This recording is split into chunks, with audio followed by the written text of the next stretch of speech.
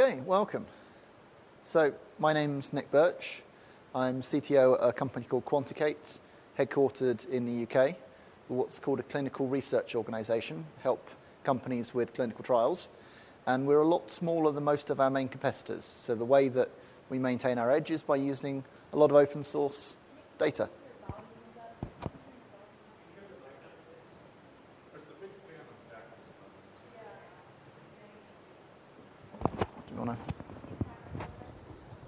Just trying to move the microphone up a bit.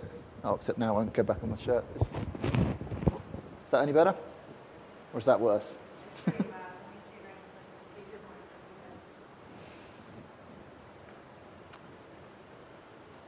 Okay, so I've been involved in Apache Tika for probably about 4 or 5 years now. I originally got involved in Apache Tika because I was working for a company called Alfresco, which was maintaining its own small set of text extraction and metadata extraction code base, and I managed to persuade them to merge that into Apache Tika and Apache Poi. If you're interested in any of that and the history, I gave a talk on Monday morning for which the slides are available, or I go into that in a bit more depth. Whereas what we're going to look at today, a little bit about the basics of Apache Tika. We're going to have a look at detection, the ways that we can work out what this pile of ones and zeros are, the binary data, the text data.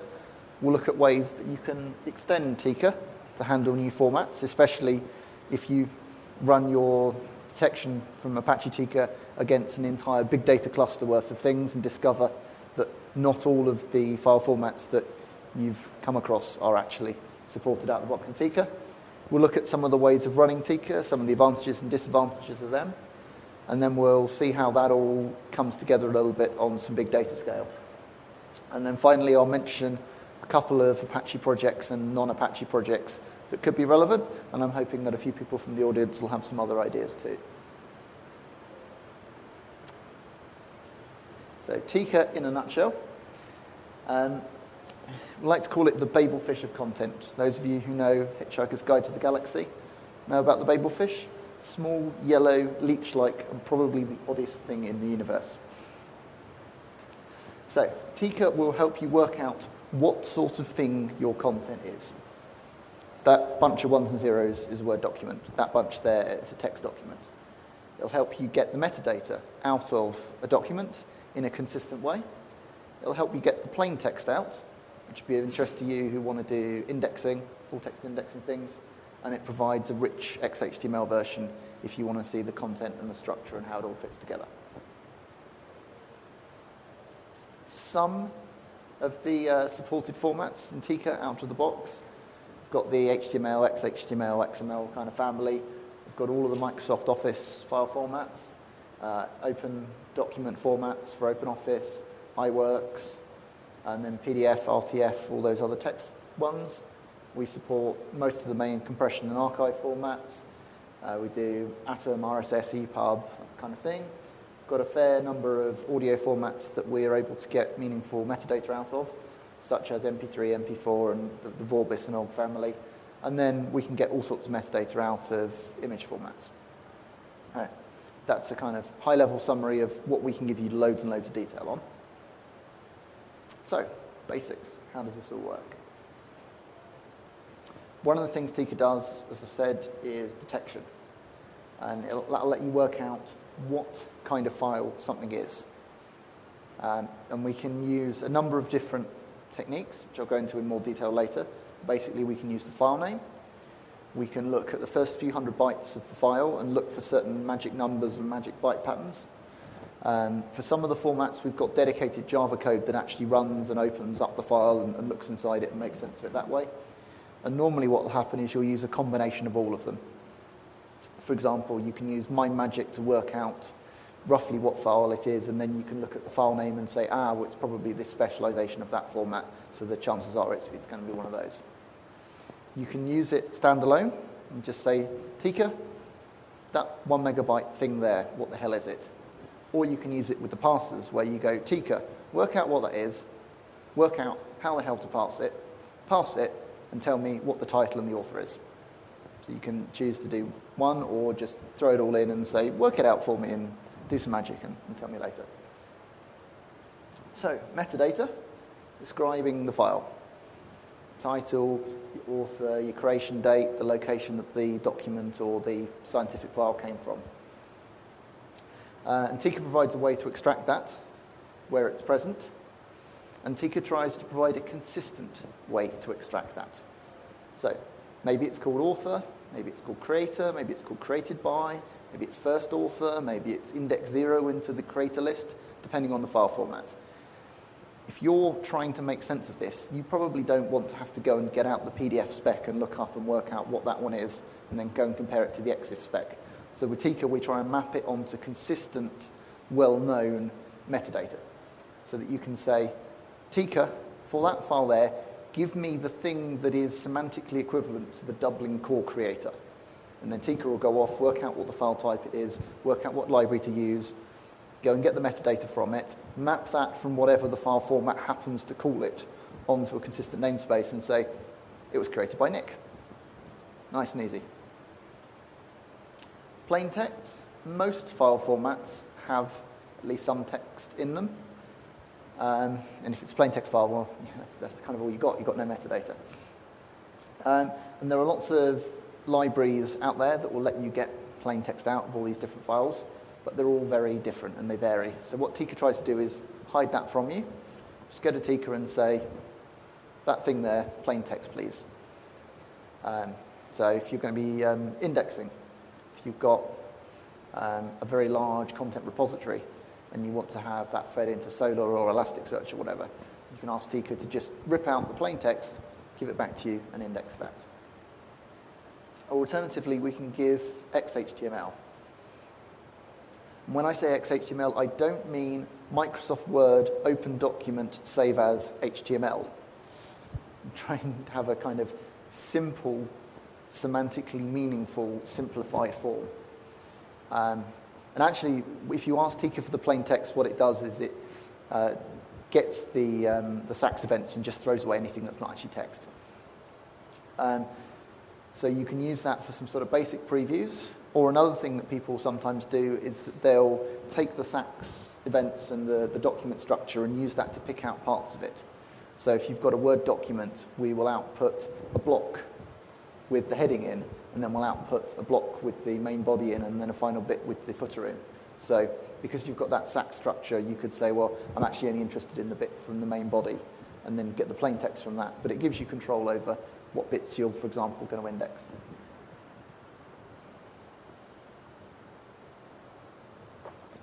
So, those pesky ones and zeros, what the hell are they? This is one that normally comes up when people ask about that. They're like, oh, it's easy, isn't it? Surely, it's a file on your computer. You must know what that is. Okay, well, so it's not a file on your computer, it's a file on someone else's computer or on a network share. But it's, it'll be there, whoever put it there, they won't have done anything naughty to it. Well, okay, maybe they renamed it, but they wouldn't have renamed it that badly, would they? And it's on the internet, so things on the internet, that never lies, does it? Who's heard of there being something wrong on the internet?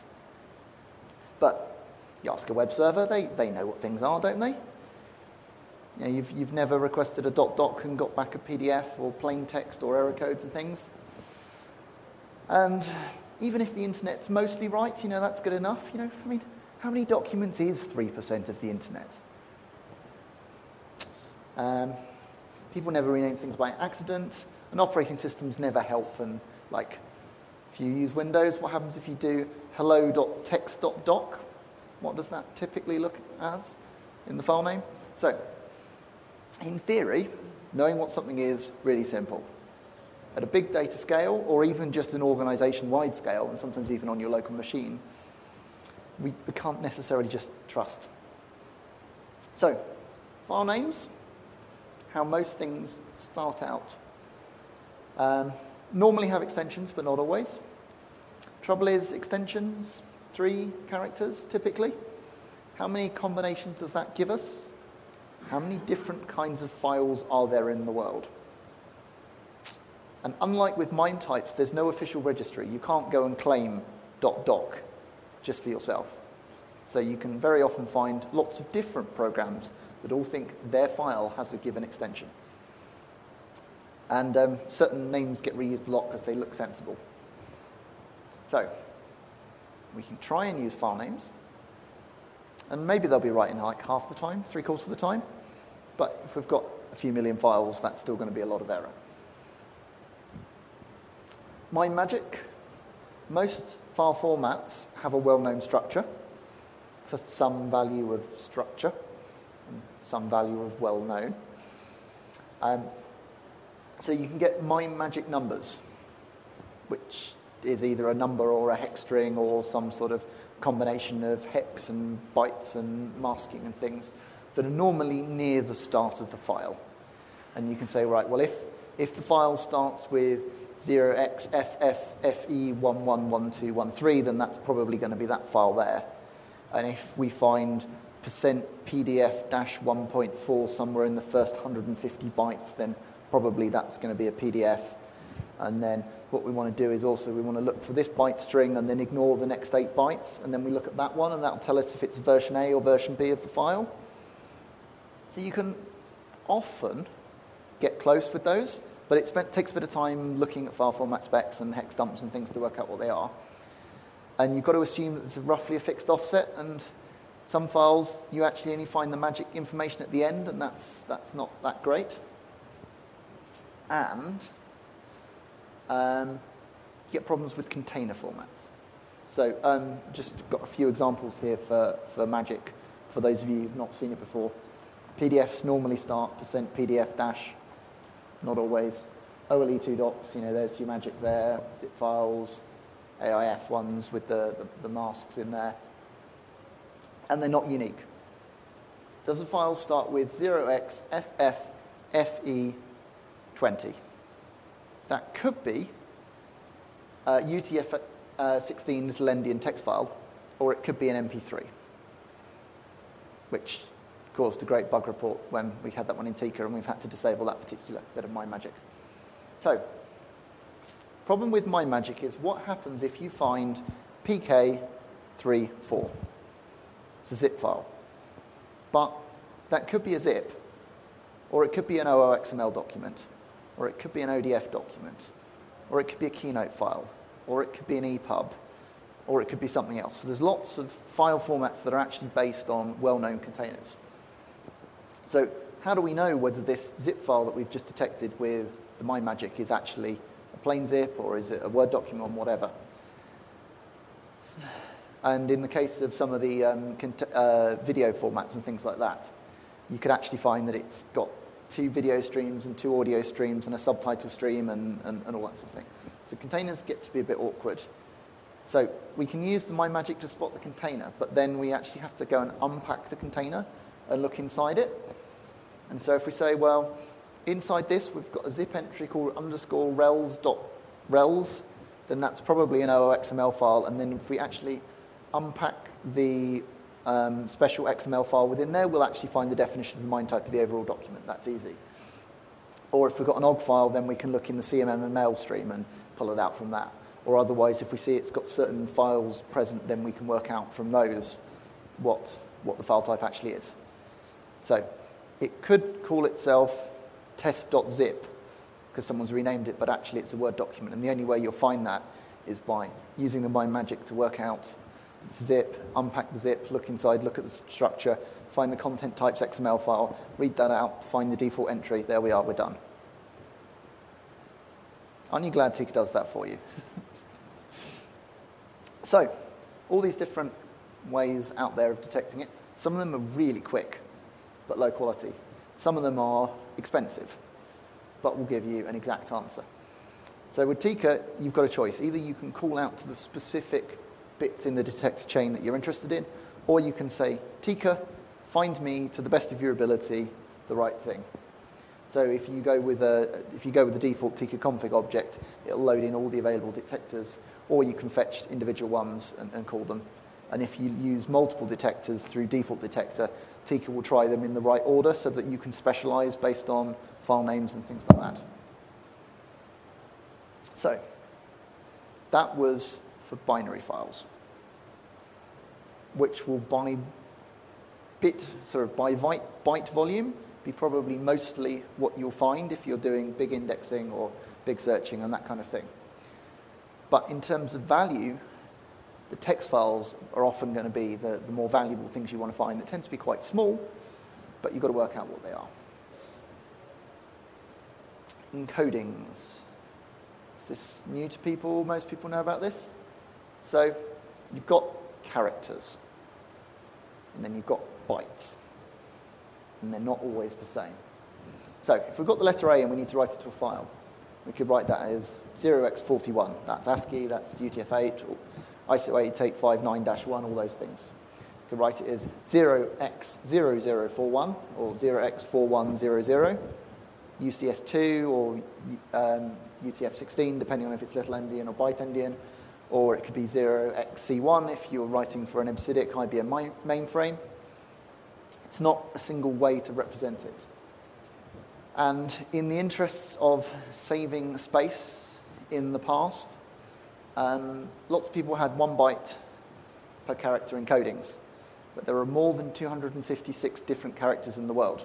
So they had different single byte code pages that would encode it a different way. So if we find a file that starts with 0xe1 and we know it's text, well, that could be an accented A, could be an alpha, could be a couple of different Cyrillic things, could be Arabic, could be Hebrew, and that was just from the first 6 code pages I picked off Wikipedia and looked up in the matrix for. Some formats are helpful and tell you up front what encoding they've used. myimportantinformation.txt, well, from the file name you can kind of see that it's English and maybe guess from that, but there's no easy way to do it.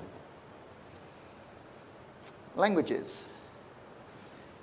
It's possible from a plain text file to take a guess at the language that's contained in it, because different languages have different patterns of letters based on their words and their spellings. So if you see those accents in a file, there's a reasonable guess that you're not dealing with English text. If you see lots of words starting with the letter S, it's probably not Spanish. If you see lots of words that start ES, then maybe it is Spanish, because Spanish language doesn't like the letter S starting. They normally prefix it. That's why it's España in Spanish. So you can look for those patterns and try and work out what the language is. But you need a lot of text to be able to work on that. If I give you one word, it's very hard for you to use statistical patterns to work out what language it is, unless you had a dictionary to look it up in. But if I give you several pages worth of text, you can start seeing these common patterns and maybe working out what that is. Engrams. I know we've got a few solar people in the audience who will nod sagely at these. For other people who've not come across them, who knows what an engram is? Okay. So the N at the start of the engram is the length of it. And the reason that we might be interested in this for Tika is because we can find common patterns in text. So maybe you can use trigrams or programs. So if we had the word hello, the trigrams of that will be start of word marker HE, ELL, LLO, LO, end of word marker. So if we had a trigram in Spanish, we'd see lots of start of word ES, but almost no start of word S. So we can use those to identify both the language and the encoding.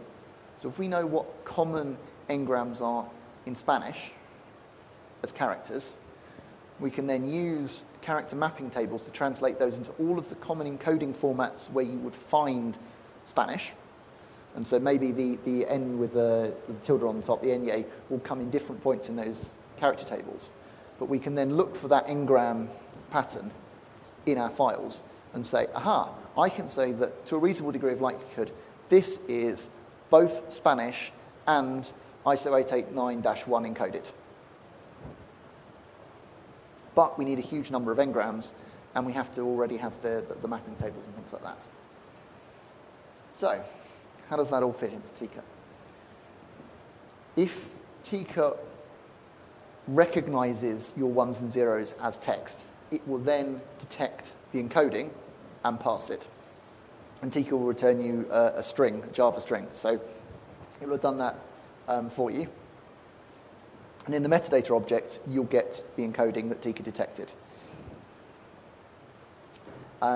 You can explicitly detect it using encoding detector. If all you're interested in is what's the encoding, you can grab an encoding detector and find it from that. Or you can say, Tika, here's some ones and zeros, give me the plain text back. And Tika will go, aha, that's plain text, and it's in 8859-12 encoding, so I know how to turn that back into Java string, and here's your text as a Java string. It's all sorted for you.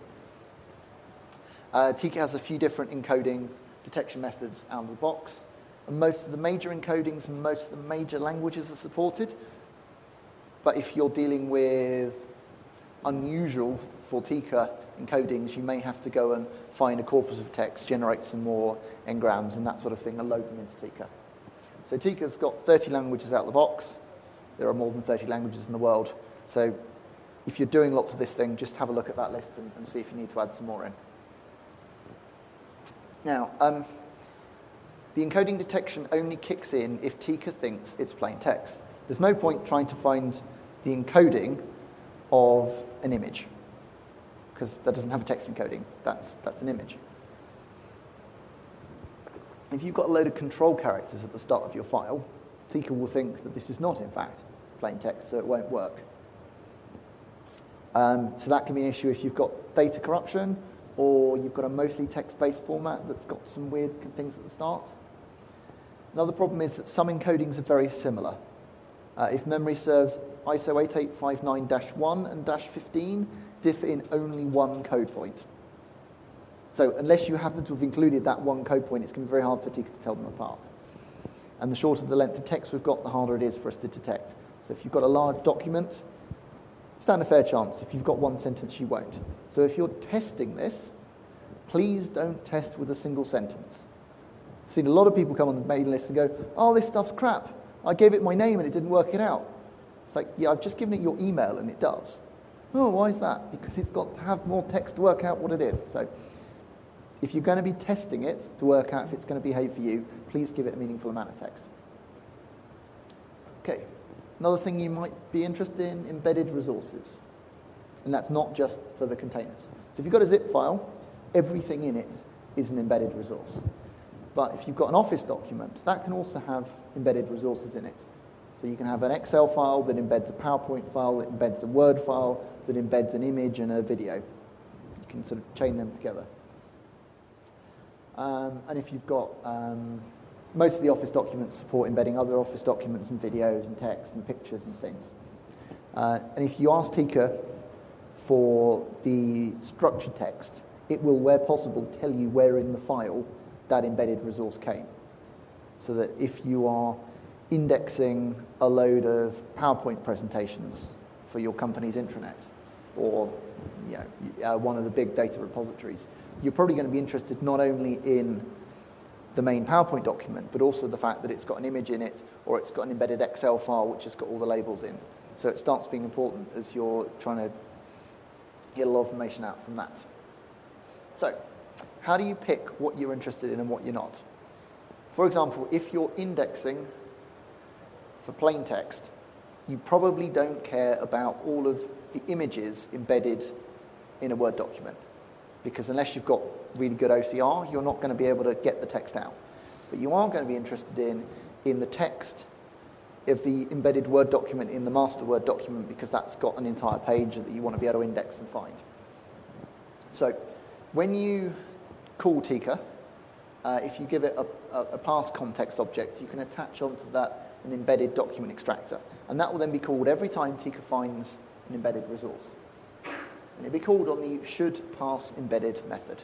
So in there you can just say, if MIME type is plain text or Word or Excel, return true, else return false. And then you'll only be called for those things that you're interested in. And then Tika won't bother extracting all of that data out if you're not going to be interested in it. So you can decide for your given project what's going to be important to you, and then choose which things you recurse into and which things you don't. And then, if you've opted in, if you've returned true from should pass embedded, the pass embedded method will be called on your class. And you'll get the stream, you'll get the content handler, which you can then write the text out to, and the metadata object. And if all you want to do is save that out to a file for later parsing or something like that, just stream the input stream to disk and you're done. If you want to process that file, you'll probably want to get an auto-detect parser and give it to that. If you're recursing, you'll create a new parse context. Don't forget to save yourself onto it if you want to keep going down, because you can have a Word document with an Excel with an image in. So each time you trigger a fresh parse, you need to attach yourself on so that it keeps recursing down. If you don't want to go recurse down, don't set it on the inner loops. So, how do we extend Tika to handle the interesting file types you found in your office or on the internet? Currently, Tika supports about 1,400 MIME types in terms of detection and information on them. Not all of those have got MIME magic. I think it's about a quarter of them we've got some sort of MIME magic or some sort of default extension. The rest of them, we know what it is, but we probably can't detect it. But there's a lot more than 1,400 file formats in the world. And if you've got custom ones, then there's no hope for those. Now, if it is a well-known format that we don't know about, your best bet is to report a bug, tell us about the file format, we'll add it for you, next release it's all done. If it's your private internal office format, we're probably not going to want to put that in the core one. And if you want something in today, don't want to wait for release. When Tika's loading the list of MIME types it knows about, it will also check for that file there, custom MIME types.xml. So you can define your own MIME types, have as many of those files as you want on your class path. Tika will load all of them and use them in preference to the built-in ones.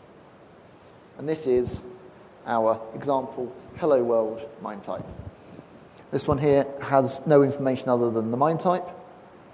And this one here we've got the comment that you can fetch, some metadata about the MIME type. Apparently this one has a file extension .hello.world, and it will contain the word hello world at the start of it. So we've got the MIME magic, we've got the file names and everything like that. So you can define files in that structure, and Tika will load them, and then it will be able to do the detection based on that. And if you're interested in seeing how it comes together, this is actually taken from one of the Tika unit tests, so you can see how when you load that into the class path, it's then able to detect this made-up hello world file type. The other thing you might want to do, if you're getting new file types that Tika doesn't support, is to implement a custom parser. And there are two methods that you have to implement. The parse method, which actually parses the file and returns metadata and text and stuff. And the get supported types, which is where your parser announces which MIME types it can support, so that then Tika knows which parser to route a particular file to. And the contract for a parser is that you read in the input, giving it to another library if you need to, and output XHTML SAX events for the text in the file, and you populate the metadata and trigger any recursion. If you look on the Tika website, you'll see the hello world parser, which is 13 lines. So minimal parser for your new file format can be as short as 13 lines, especially if you've got a handy library that will deal with it. So when you need more control over the parsing than Tika gives you, there are a few options available. So Tika itself tries to map the common metadata onto known standards and provide semantically meaningful, non-cluttered XHTML. But it's not aiming to be picture-perfect XHTML rendition of your file. So the Excel parser will return what's there. It does not return a CSV. The word parser returns tables and style names, but it doesn't mark up every single text character with the font name and the font style and the colouring and the sort of ghastliness that you got out of Office. But it's possible that for your particular use case, you do care about trying to get Tika to produce a CSV or pull out all the font information. So, how do you do that? you create your own custom parser, and then you register it. And when Tika is looking for a parser for a given MIME type, if one of them is in the org Apache Tika namespace and the other one isn't, it preferentially picks the non-Tika one. So you just create a parser, register it for common MIME type, put it on the class path, and Tika will use your parser of preference. I would suggest that you create a service file with that name, org Apache Tika parser, list your class name in and it will be auto-discovered. Or you can create your own Tika config object or default parser object and give it a subset of parsers. So if you're trying to index the internet, but you're only interested in Word and Excel files, don't have Tika auto-load all of them and then throw away the content that comes back from images. Just create a constrained list of parsers for only the ones you're interested in, and then Tika will only parse those and it will skip over the other documents. If you need to do your own thing for a particular file type, have a look at the Tika parser source code for that particular type. And if you think there's something that ought to be an option, tell us. So if you look at the PDF parser, for example, there's some various booleans you can set on it to control turning on and off certain extraction features. And if you think there's a common use case, let us know, and there's a reasonable chance that we'll put that in, and then you'll be able to control. Tika only uses permissively licensed dependency libraries, which doesn't cover all of the possible file types out there. There are various file types for which the Java library is only available under the GPL or the LGPL and so on. So we maintain on the wiki page a list of parsers that can't be included in Tika for licensing reasons, but which you could choose to include if you wanted. So you can have a look at those. And then, so you find the Java library that's going to parse it, you write your own parser, maybe extending a bit of the Tika one, register it, and away you go.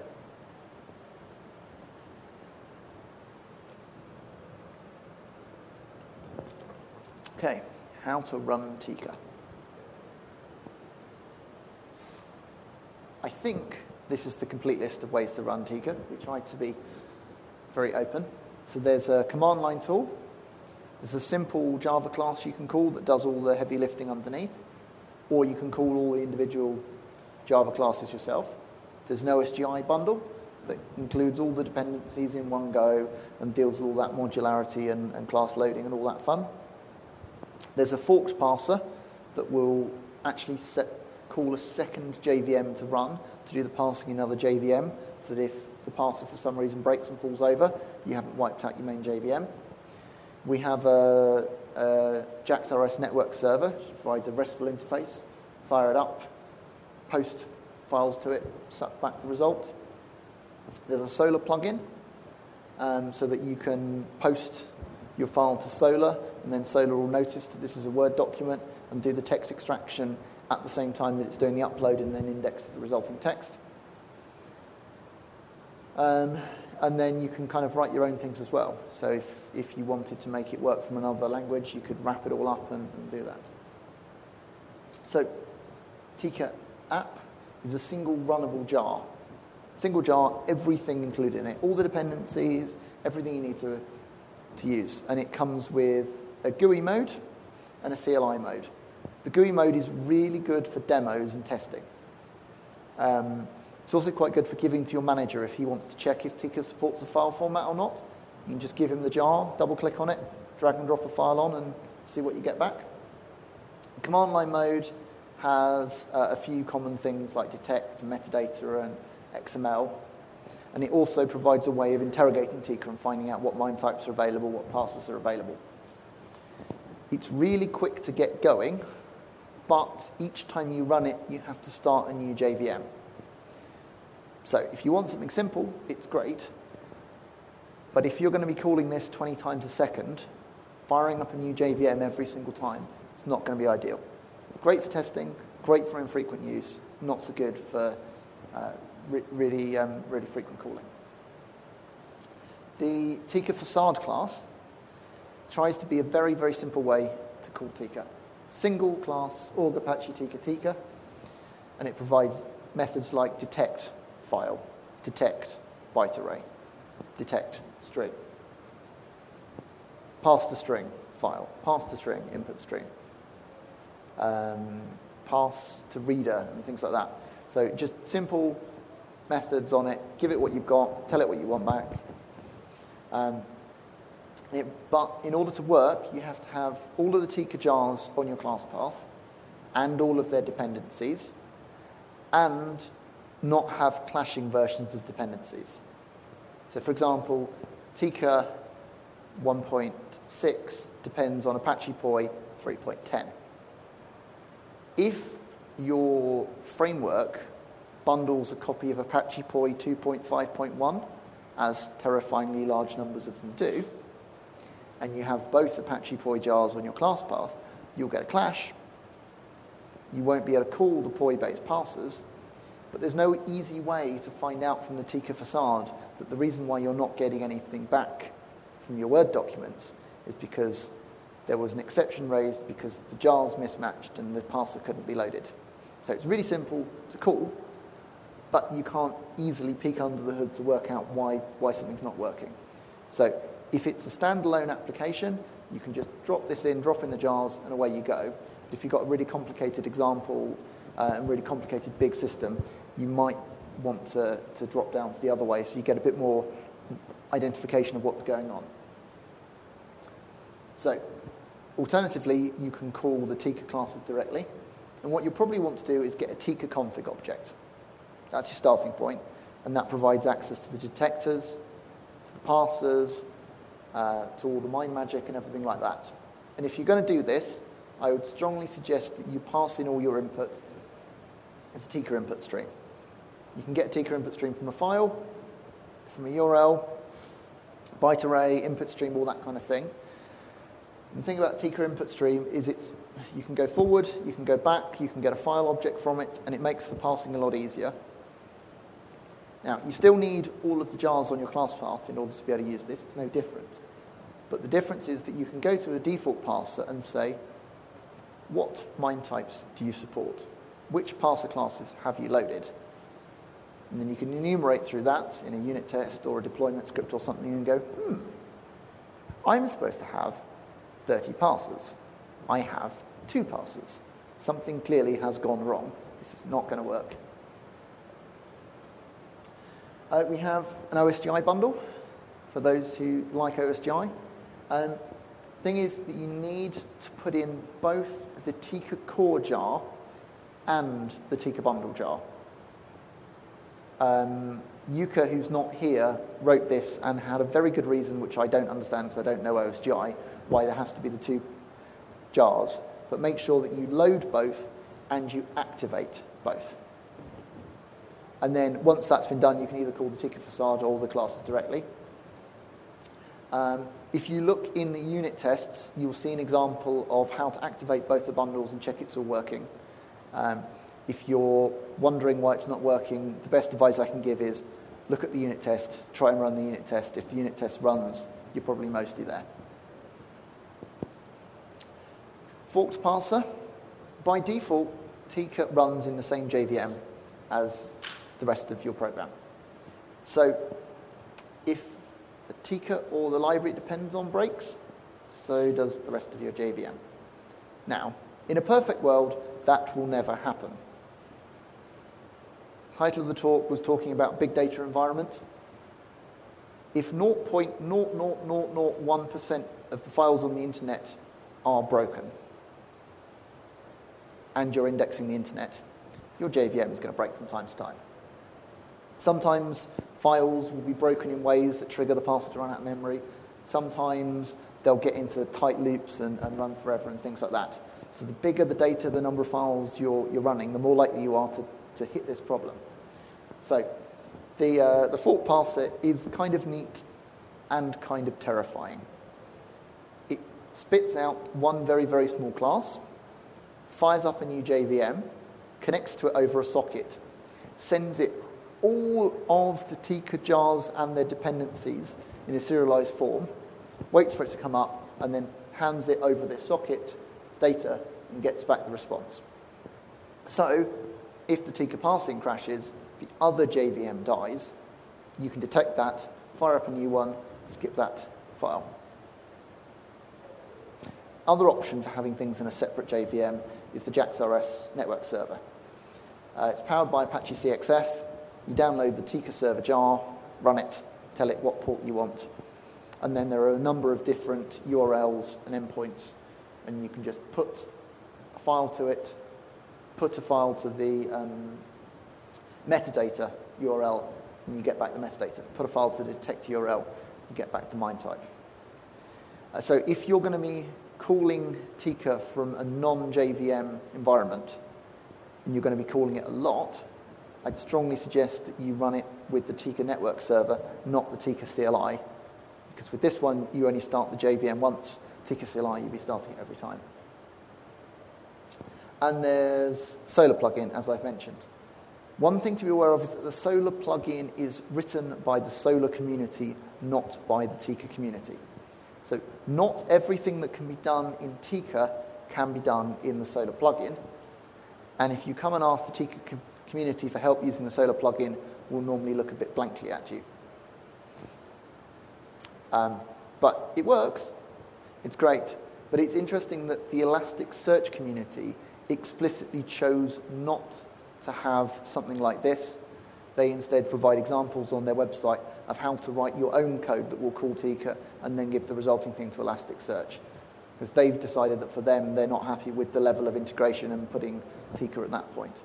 But if you're working with Solar and you just want to have your Word documents indexed and you don't have any special requirements, you can just drop in the appropriate Solar Tika jar for it, and away you go.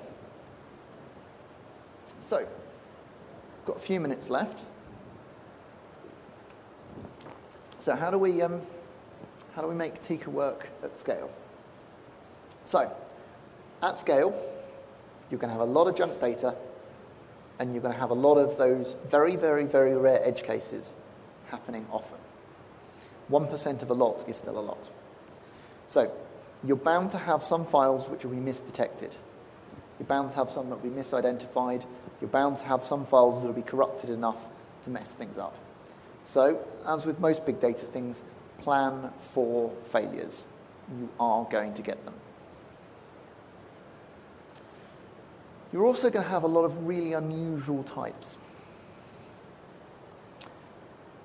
You're going to come across files that are corrupted beyond recognition that you're not going to be able to identify. And you're going to come across files that are perfectly fine, perfectly uncorrupted, just not added into Tika. So you're probably going to want to add support for your common, uncommon file types in Tika. But to start with, you're not going to know what your common, uncommon file types are. So it's worth having some logging that goes somewhere into your big data system about the things that you couldn't cope with. You probably want to log the file name, even though that's not always going to be correct. It's still a hint. And it's probably also worth logging maybe hex encoded the first 20 characters of the file, because that'll be enough to get a lot of the MIME magics. If you're then looking for the common ones, don't match exactly on that first 20 characters, because if the first 20 characters are 4 bytes of magic number followed by 12 bytes of the file length, that's going to be different every time, but those first 4 bytes will be the same. So you might need to do some heuristic matching to then work out what are the common magics that you're going to be interested in to add support for them. So don't try and fix every format, but use your big data cluster, which already has ways of storing lots of data. Use the support that's already in that to store information about the things that don't work, and then come back later on and go and implement the bits that you missed. And then, as I've mentioned already, plan for failure. You are going to get files which out of memory. You are going to have files that cause infinite loops.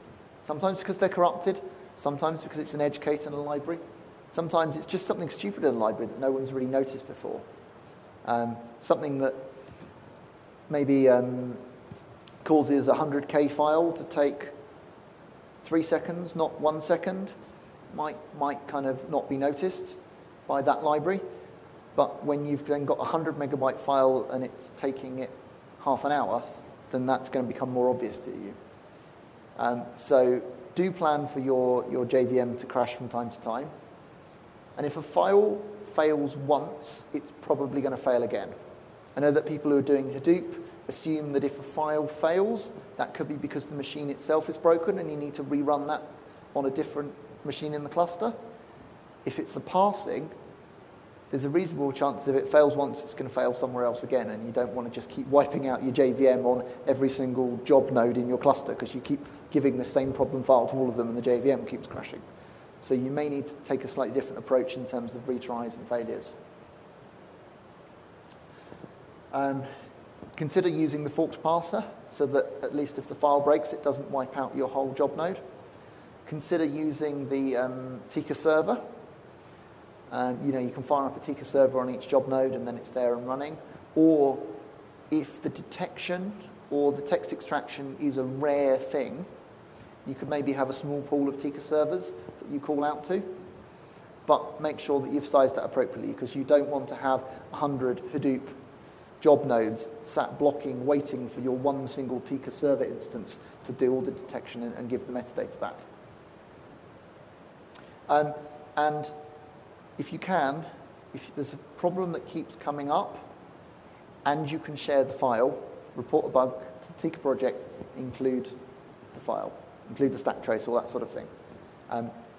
Saying, sometimes some of my documents don't work, not really going to get you very far. But if you can say, I found this same kind of problem that comes up, and it comes up almost always on documents from my managing director that I can't share, but I've seen exactly the same stack trace from this file here from archive.org, that's probably good enough. We can go and get that public document and work from that. So, a couple of other projects before we finish that you might want to look at. For Tika, it's worth having a look at Nutch, which uses Tika internally to go and do the indexing and the crawling and so on. NE23 does something a bit similar to Tika, but for triples and RDF. OpenNLP gets to use all sorts of nice text processing things. Any others that people would suggest that you should be aware of? No. And a few external projects. There is... Yeah.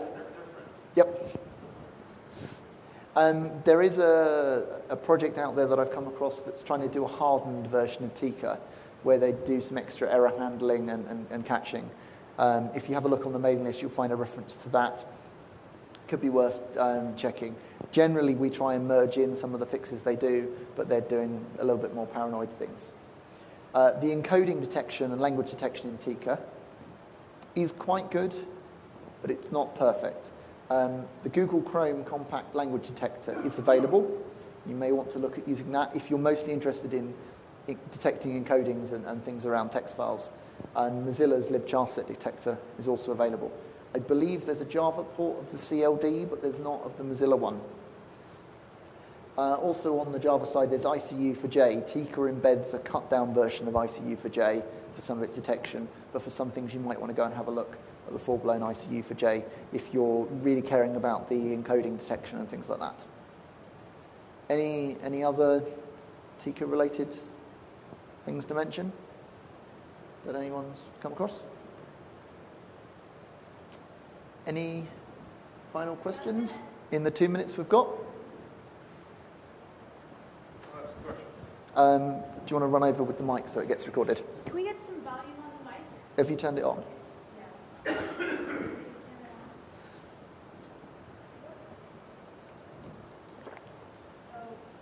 Might be a battery issue. Yes, I'll yell loud.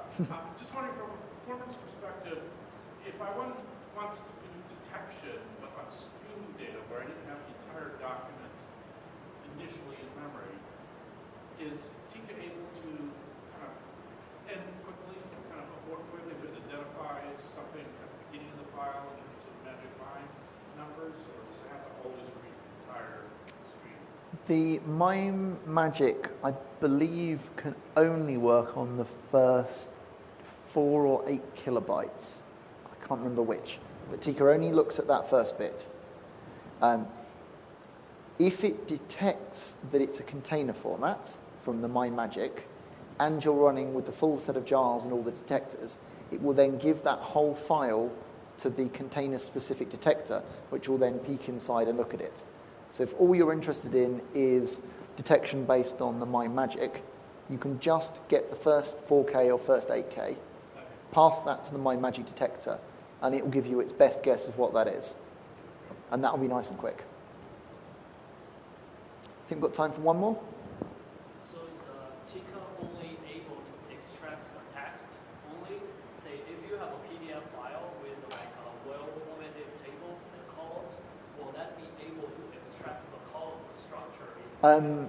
So PDF is complicated, but for a Word document, if you get back the structured, the XHTML, it will include the table structure, and it will have that as XHTML, table, columns, rows, things like that. PDF is complicated because it looks to you like a table, but it could actually be a block of text, a block of text, a block of text, a block of text, a block of text, a block of text, a block of text. So PDFbox has algorithms that try to detect based on where the text is, which may actually be written one character at a time in different streams. And then if PDFbox can detect that it's a table, then Tika can output it as a table. Some PDFs will come through beautifully. Some of them will not because they've done really weird things. So often, but not always, the structured XHTML will tell you what it's about. I think out of time. But if you want to know more, come and find us in the Tika Hackathon room this afternoon.